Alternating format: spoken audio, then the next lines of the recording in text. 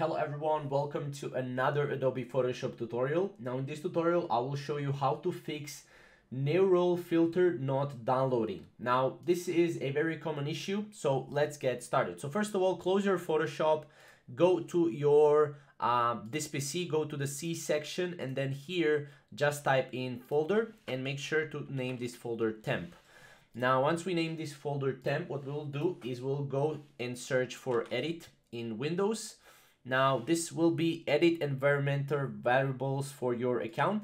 So click here, and here what we will need to do is first we need to find these two sections here. So first section is a basically one section where we can go and we can just edit it here. So let's go here. So we'll click on environmental variable, by the way. So if we go here back, we can go edit, and then our environmental variables, and here as you can see we can go and we can edit pretty much. So we can go temp, and let's edit temp.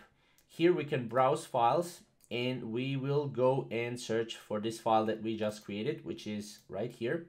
We can go here and we can just select this, click OK, and what we will do is we will also find a TMP variable right here. We'll go here and click new, edit, and then here we'll just go and browse directory. By the way, browse directory, not browse file. And then here go to this PC and do this for, by the way, for these two. Go to the C section, temp, click OK, and that's it.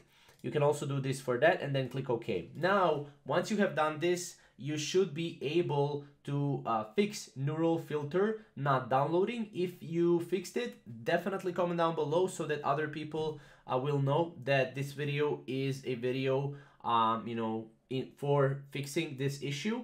If not, comment down below and I'll help you out. Other than that, I would also advise you to contact Adobe support if that is an issue.